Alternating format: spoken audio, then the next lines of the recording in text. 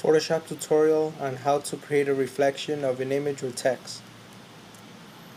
In this tutorial we'll be creating something like this Apple logo with a reflection, and to show you I'll start over. I just use this image, I'll copy it, create a new document, paste it, then remove the background, change the background color to black.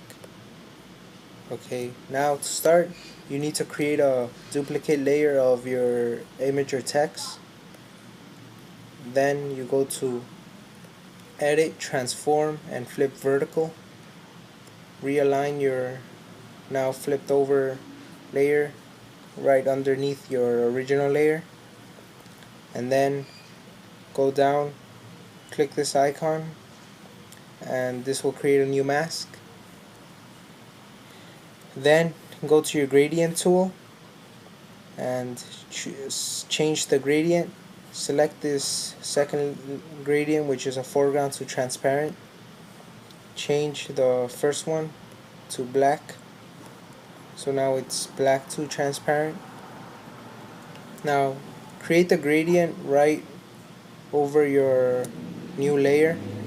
That should create something like this, and then drag down the opacity to where it starts to look like a reflection,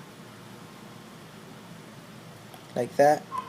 Still doesn't look like a reflection, so what I like to do is grab the eraser tool, set the mode to brush, the opacity to 100%, the flow to 50%, and here the hardness should be at 0, and the master diameter you should change to where it's around the size. Oh, sorry. Okay, so where it's around the size of your image or text, like that. Then just hit down on your mouse and go over it like that.